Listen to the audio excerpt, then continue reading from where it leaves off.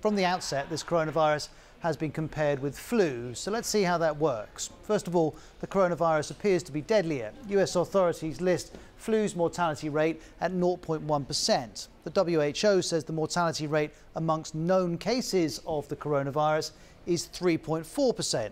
On the face of it, more than 30 times more deadly. But hold on, many cases of coronavirus are going undetected. In fact, the mortality rate may be a lot closer to the flu. Here's Professor Mark Lipsitch of Harvard University. I liken it a bit to a dark room where there are people sitting in rows who you can't see. And as the lights begin to go up, you think, oh, some people walked into the room. But in fact, those people have been there for a while.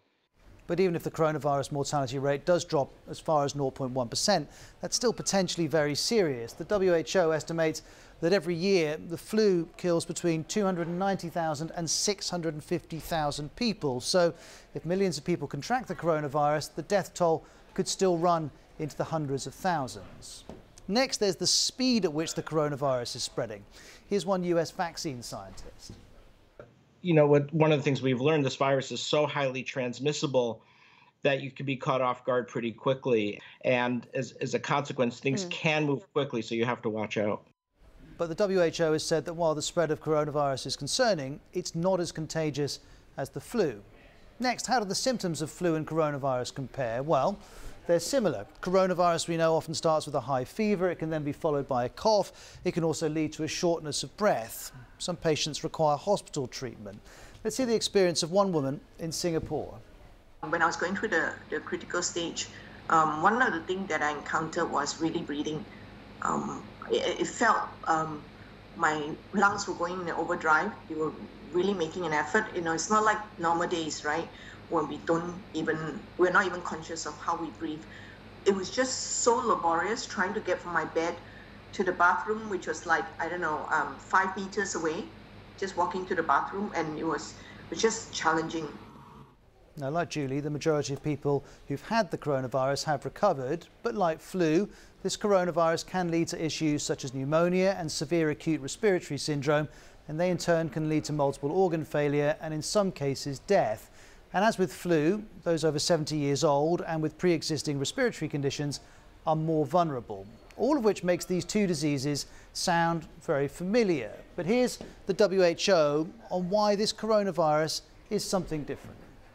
We can't treat COVID-19 exactly the same way we treat flu. COVID-19 is a new virus to which no one has immunity. That means more people are susceptible to infection, and some will suffer severe disease. So coronavirus is possibly more deadly, possibly less contagious than flu, but there's a huge caveat here. Scientists have studied flu for centuries. They're only now starting to study this coronavirus. Also, remember, flu isn't constant. Sometimes it's much deadlier than normal. For example, go back to 1918 and the Spanish flu outbreak, which killed 50 million people. So in short, while I'm doing my best, comparing these two is tricky. My colleague Lauren Moss can explain more.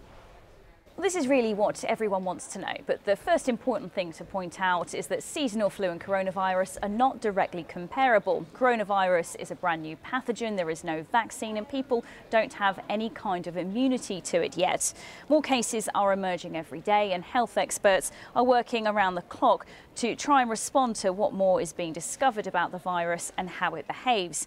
Now, scientists are working to find out more about it on a daily basis, but probably realistically we're looking to the middle half of next year before a vaccine is readily available. Animal tests are being carried out now, but then we've got to get to the stage of human trials, and then there is the big hurdle of getting over mass producing it. Everyone's being told that the most important thing that we can do to curb the spread of coronavirus in the UK and beyond is to make sure we wash our hands thoroughly several times a day with hot water and soap for 20 seconds.